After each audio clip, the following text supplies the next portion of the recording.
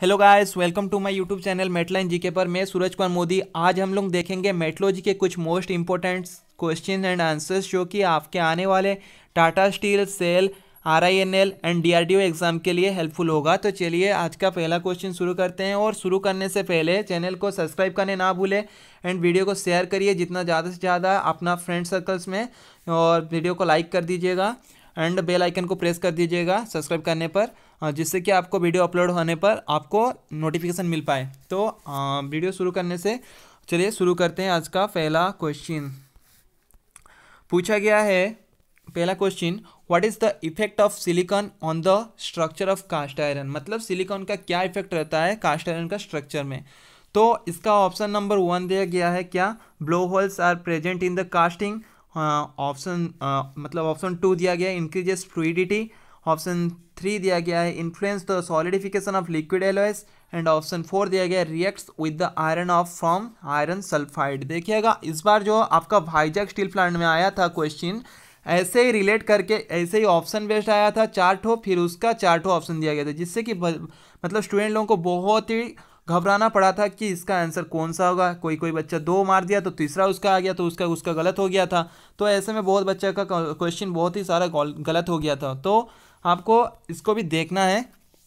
तो इसका आंसर आपको क्या लग रहा है? अगर आपको इसमें कुछ पता चल रहा है 4 ऑप्शन में, तो आप जाके कमेंट बॉक्स में कमेंट कर सकते हैं। तो इसका पहला जो इसका आंसर क्या होगा, क्योंकि देखिए सिलिकॉन होने से क्या होता है कास्ट आयरन का स्ट्रक्चर में, ऑप्शन 2 होता है, यानी कि फ्लूइडिटी उसका इंक्रीज होता है, फ्लूइडिटी इंक्रीज होता है। एंड ऑप्शन 3 इसका सही आंसर होगा, क्या influence the solidification of the liquid alloys. तो यानी कि ये दोनों आपका सही होगा। तो ये दोनों कौन किस में दिया गया है ना, ऑप्शन नंबर बी में दिया गया है 2 और 3, ये वाला आपका सही आंसर होगा।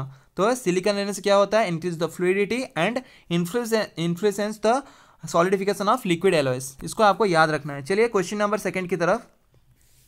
नॉडल्स of graphite are observed in the microstructure of. मतलब नॉडल कास्ट आयरन जो होता है, मतलब ग्राफाइट जो होता है नॉडल्स का, वो कौन सा कास्ट आयरन में मतलब माइक्रोस्ट्रक्चर, कौन सा कास्ट आयरन का माइक्रोस्ट्रक्चर में ऑब्जर्व किया जाता है। तो ये आपको पूछा गया है क्वेश्चन में। तो ऑप्शन ए दिया गया है white cast iron, option B मालेबल cast iron, option C स्फेरोइडल cast iron and option D all of the above. तो इसको आपका क्या आपको आंसर लग रहा है सही, तो आप जाके कमेंट बॉक्स में कमेंट कर सकते हैं आपको सही आंसर अगर पहले से पता है तो। नहीं तो आप आंसर देख लीजिए। इसका सही आंसर होगा option C is the right answer for you. स्फेरोइडल cast iron में नॉडल्स फॉर्म में रहता है, ग्राफाइट जो रहता है स्फेरोइडल कास्ट आयरन में नॉडल्स फॉर्म में रहता है और माइक्रोस्ट्रक्चर में रहता है। तो आपको इसको भी याद रखना है। तो चलते हैं क्वेश्चन नंबर 3 की तरफ। Which of the following parameter is false for steel. मतलब कौन सा इसमें जो 4 ऑप्शन दिया गया है उनमें से कौन सा ऐसा है जो कि स्टील के लिए फॉल्स होगा। तो हाई कार्बन कॉन्टेंट स्टील में, और ऑप्शन बी दिया गया high melting point, option C दिया गया लो damping capacity and option D दिया गया है नॉन ऑफ द एबव। तो स्टील में देखिए हाई मेल्टिंग पॉइंट तो होता है स्टील में, और ऑप्शन सी दिया गया लो डैम्पिंग कैपेसिटी, ये भी होता है। ऑप्शन डी तो ये तो पहले ही गलत है, नॉन ऑफ द एबव ये तो गलत हो गया। ऑप्शन ए जो होता है हाई कार्बन कॉन्टेंट, जो ये दिया गया है, एक मिनट, ऑप्शन ए जो दिया गया है हाई कार्बन कंटेंट, ये गलत होगा। क्योंकि देखिए स्टील में हम लोगों का मैक्सिमम कितना परसेंटेज तक रह सकता है कार्बन, तो ये रह सकता है 2.1 तक, 2.1 तक मैक्सिमम रह सकता है। तो इसको भी आपको याद रखना है। तो ये जो रहा हाई कार्बन कंटेंट, ये वाला आपका फॉल्स निकला। तो इसका सही आंसर कौन सा होगा, option A is the right answer for you. मतलब यहाँ पे कौन सा फॉल्स से पूछा गया था, तो ऑप्शन ए इसका सही आंसर होगा। चलते हैं क्वेश्चन नंबर 4 की तरफ। Which of the following is a alpha beta brass. इनमें से कौन सा अल्फा बीटा ब्रास को भी अल्फा बीटा ब्रास भी होता है। तो इसका ऑप्शन दिया गया एडमिरल्टी ब्रास, ऑप्शन बी दिया गया ब्राजिंग brass, option C कार्जेट brass and option D all of the above. तो इसका सही आंसर होगा ऑप्शन क्वेश्चन नंबर 4 का सही आंसर होगा कौन सा ना, ब्राजिंग ब्रास। अल्फा बीटा ब्रास को क्या कहा जाता है ना, ब्राजिंग ब्रास भी कहा जाता है। तो इसको भी आपको याद रखना है। इन मंज मेटल, ऑप्शन क्वेश्चन नंबर 5, इन मंज metal if 1% of tin is added it's forms. पूछा गया मंज मेटल में अगर 1% टीन अगर एडिट करते हैं ये क्या फॉर्म करेगा। तो ऑप्शन ए दिया Admiralty brass, option B novel brass, option C both and B and option D none of the above. तो आपको अगर पहले से अगर क्वेश्चन का आंसर पता चल रहा है तो आप जाके कमेंट बॉक्स में कमेंट कर सकते हैं। तो इसका सही आंसर होगा novel brass, option B is the right answer for you. चलते हैं क्वेश्चन नंबर 6 की तरफ। What is the composition of कार्जेट brass. कार्जेट brass का कंपोजिशन पूछा गया है। तो कार्जेट फ्लास्क का कंपोजिशन क्या होगा? ऑप्शन ए दिया है 50% copper and 50% zinc, option B 60% copper and 40% zinc, option C दिया है 70% copper and 30% zinc, option D 20% copper and 80% zinc. तो इसका सही आंसर क्या होगा? 70% copper and 30% zinc is the right answer for you. Option C is the right answer. चलते हैं question number 7 की तरफ। इन precipitation hardening eight 540 degree centigrade when theta phase CuL2 formation जो करता है on completely deserve eight grain boundaries the single phase alpha is obtained by. तो कौन सा जो सिंगल फेज आता है अल्फा का वो कौन सा फेज में आता है ये पूछा गया है। जो अल्फा का जो सिंगल फेज आता है मतलब उसको क्या कहा जाता है, ये नॉन एज पूछा गया ना, क्या कहा जाता है? जो 540 डिग्री सेंटीग्रेड में जो थीटा फेज फॉर्मेशन होता है CuL2 जिसका नाम होता है इसको क्या बोला जाता है ना? डूरालुमिन बोला जाता है। डूरालुमिन इसको भी आपको याद रखना है। CuL2 जो फॉर्मेशन होता है उसको क्या बोला जाता है ना? डूरालुमिन बोला जाता है। और ये क्या होता है ना, कौन सा जो ऑब्टेंड होता है सिंगल फेज जिसको क्या बोला जाता है ना? होमोजेनियस सॉलिड सॉल्यूशन कहा जाता है, होमोजेनियस सॉलिड सॉल्यूशन। तो option number B is the right answer for you. चलते हैं क्वेश्चन नंबर 8 की तरफ। At room temperature hardness of precipitation hardening alloys.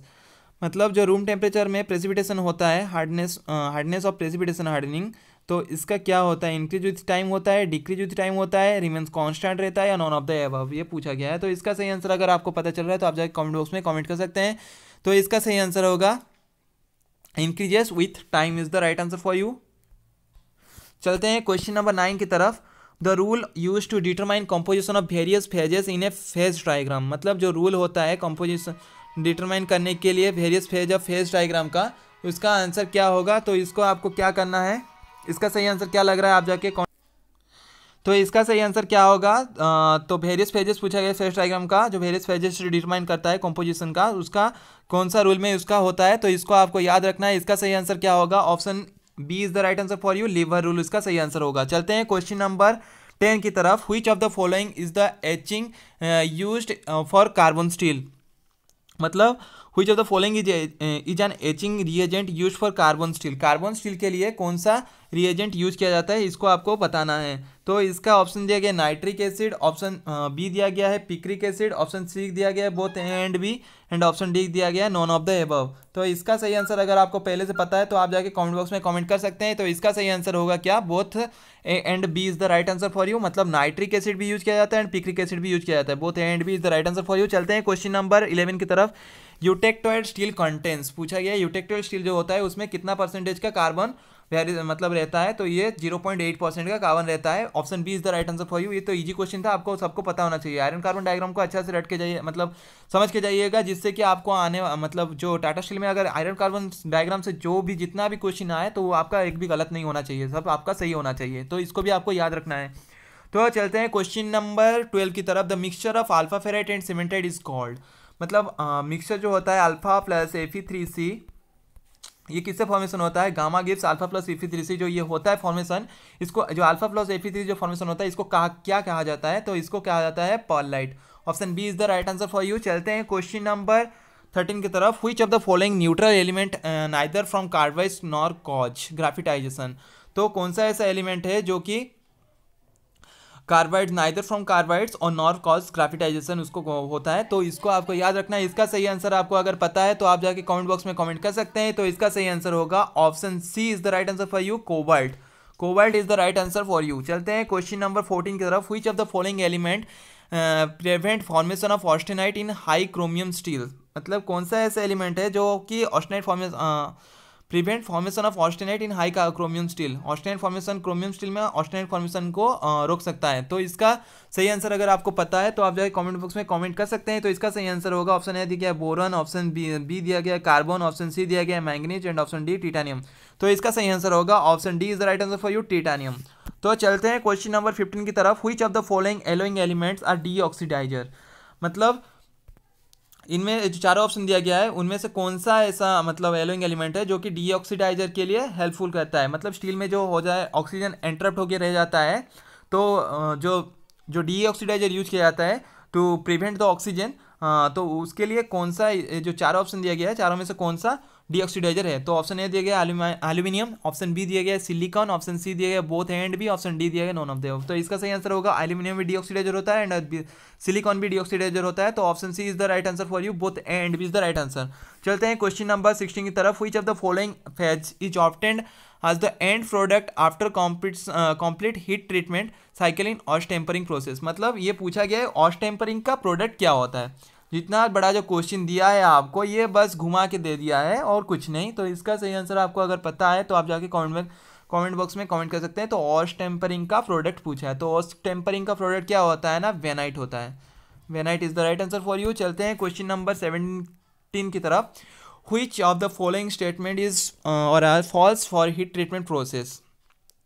इनमें से कौन सा ऐसा जो होता है, मतलब ये चार ऑप्शन दिया गया, इनमें से कौन सा ऐसा फॉल्स है जो कि हीट ट्रीटमेंट प्रोसेस में होता नहीं है। तो दिया गया mart tampering process is design to overcome limitation of quenching. ये तो ठीक है, क्वेंचिंग का लिमिटेशन को मतलब रिलीज करने के लिए हम लोगों का मार्ट टेम्परिंग किया जाता है। तो ये तो आपका सही हो गया। तो फिर दिया गया option B perlite is obtained as the final phase in mart tampering process. Perlite obtained होता है क्या मार्ट टेम्परिंग प्रोसेस में? नहीं, ये गलत हो गया। तो ये गलत हो गया। ऑप्शन सी दिया water use as quenching medium is जोमिनी and quench test, ये भी सही है। तो इनमें से फॉल्स कौन सा निकला? ये वाला perlite is obtained as the final phase in mart tampering process. तो ये नहीं होता है पर्लाइट में, पर्लाइट फॉर्म नहीं होता है मार्ट टेम्परिंग में। मार्टेनसाइट ही रहता है, लेकिन उसका क्या होता है ना, इंटरनल स्ट्रेसेस जो रहता है वो रिलीव हो जाता है मार्ट टेम्परिंग प्रोसेस करने से। तो इसको आपको याद रखना है। इसका सही आंसर क्या होगा? Option B is the right answer for you, मतलब पर्लाइट ऑब्टेंड नहीं होता है। तो चलते हैं क्वेश्चन नंबर 18 की तरफ। Which element precipitates at the grain boundaries when austenite stainless steel is heated eight 900 degree centigrade. तो इसका सही आंसर अगर आपको पता है तो आप जाके कमेंट बॉक्स में कमेंट कर सकते हैं। तो इसका सही आंसर आपको क्या लग रहा है, आप जाके कमेंट बॉक्स में कमेंट कर सकते हैं। तो इसको आपको क्या करना है, इसका ऑप्शन दिया गया एल्यूमिनियम कार्बाइड, ऑप्शन बी दिया गया है क्रोमियम कार्बाइड, ऑप्शन सी दिया गया है मैग्नीशियम कार्बाइड, ऑप्शन डी दिया गया है मोलिब्डेनम कार्बाइड। तो इसका सही आंसर अगर आपको पता है आप जाके कमेंट बॉक्स में कमेंट कर सकते हैं। और इसको आपको होमवर्क के तौर में दिया जा रहा है, तो आपको इसको जाके होमवर्क में करना है। तो दिया गया है the intergranular corrosion can be prevented using. तो इंटरग्रेनुलर जो कोरोजन होता है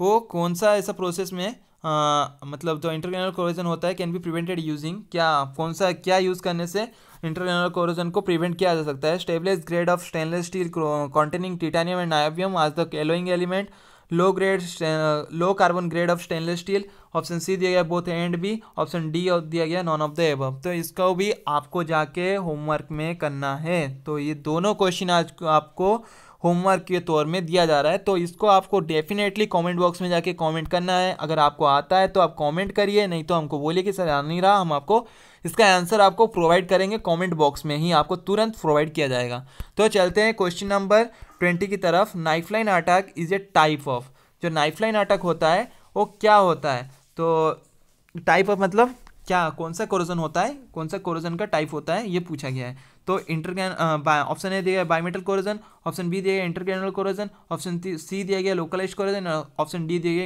यूनिफॉर्म कोरोजन। तो इसका सही आंसर होगा option B is the right answer for you, intergranular corrosion. तो इसको भी आपको याद रखना है। नाइफलाइन अटैक को किसका अंतर्गत आता है? इंटरग्रेनुलर कोरोजन का अंतर्गत आता है। तो आज के लिए दोस्तों 20 क्वेश्चन था, इंपॉर्टेंट क्वेश्चन था जो कि आपको याद रखना है। ये आपका आने वाले टाटा एग्जाम के लिए बहुत ही हेल्प करेगा। तो आप अगर मेटलाइन जी के चैनल पर न्यूली विजिट कर रहे हैं तो चैनल को सब्सक्राइब प्लीज़ कर दीजिएगा और शेयर करिए अपने फ्रेंड सर्कल में ज़्यादा से ज़्यादा और लाइक भी कर दीजिए। और आपको मेटलाइन जी के चैनल में मैथ्स का वीडियो भी प्रोवाइड किया जाएगा, मैथ्स का वीडियो एंड मैकेनिकल का वीडियो भी आएगा। बस आप बोलिए कि सर मैकेनिकल का वीडियो भी चाहिए, तो हम आपको मैकेनिकल का भी क्वेश्चन सेट आपको प्रैक्टिस करवा देंगे समझाकर। तो आपको बोलना है बस कमेंट बॉक्स में जाके कि मैकेनिकल का ज़्यादा अगर रिक्वायरमेंट आता है मैकेनिकल का, तो आपको मैकेनिकल का भी वीडियो प्रोवाइड किया जाएगा। तो आज के लिए दोस्तों इतना ही। जय हिंद, वंदे मातरम। हो गया रे।